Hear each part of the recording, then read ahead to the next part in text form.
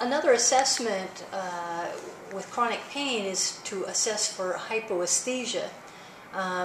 One assessment of hypoesthesia is vibratory sense, and that typically can be assessed using a tuning fork.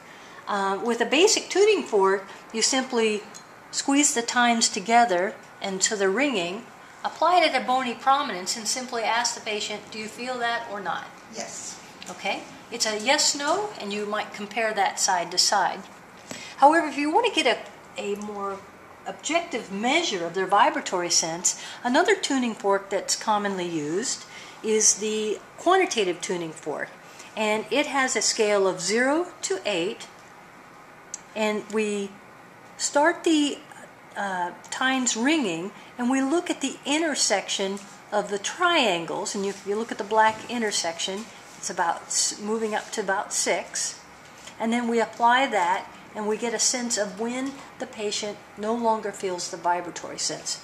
So if I set the tines ringing again, apply it to a bony prominence, do you feel the vibration? Yes. Tell me when you don't feel that any longer. Now. Okay, and that's about 6 or 7.